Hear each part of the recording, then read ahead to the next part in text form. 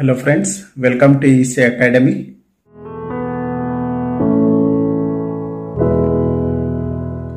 In this lecture, let us understand Introduction to Cellular Communication. The key principles of cellular telephone were provided in the year 1947. So, the basic principle or key principle of cellular telephone communication was provided in the year 1947 by the researchers at Bell Telephone Laboratories and other telecom companies throughout the world.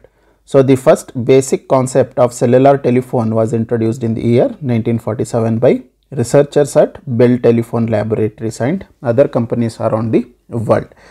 On April 3, 1973, Martin Cooper, a Motorola researcher, made the first mobile telephone calls from handheld subscriber equipment. So, on April 3, 1973, Martin Cooper made the first telephone call using handheld subscriber equipment to Dr. Joel S. Engel of Bell Labs. So, this was the first time any telephone calls were made. For cellular communication, large geographical area must be covered. So, for cellular communication, large geographical area must be covered. So, this geographical area is subdivided into small sections which we call that as cells. So, you need to remember these words. So, this will be helpful for our discussion for future topics.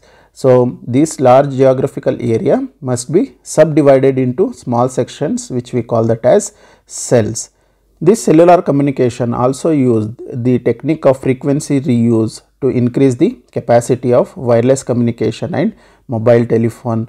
So, we will understand what is frequency reuse in our future topics. Now, just remember that this cellular communication uses frequency reuse to increase the capacity of wireless communication and mobile telephone.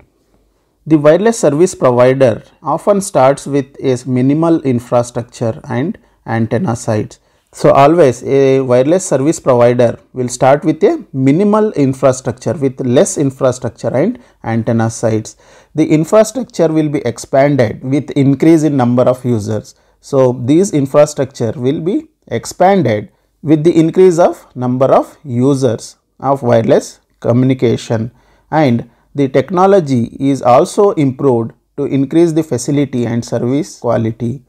So, initially the infrastructure will be minimal, then the infrastructure is expanded with increase in number of users, and technology is also improved to increase the facility and service to the user.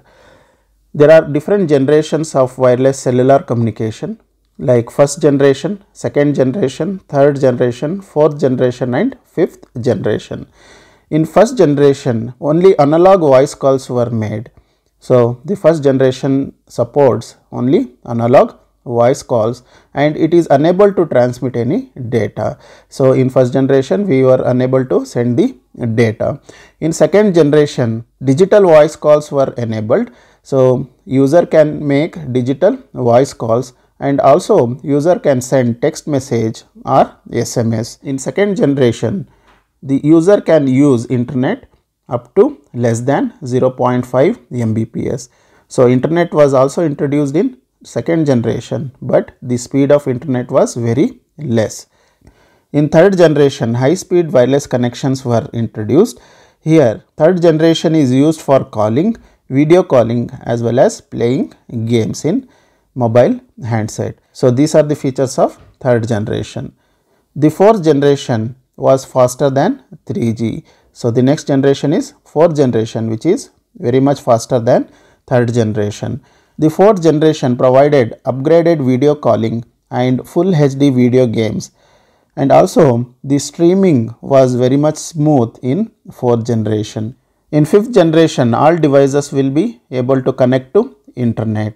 So, in fifth generation, all the devices will be able to connect to internet and it will provide 50 GB per month data traffic and 20 Gbps of data rate, which is very much higher compared to any generation.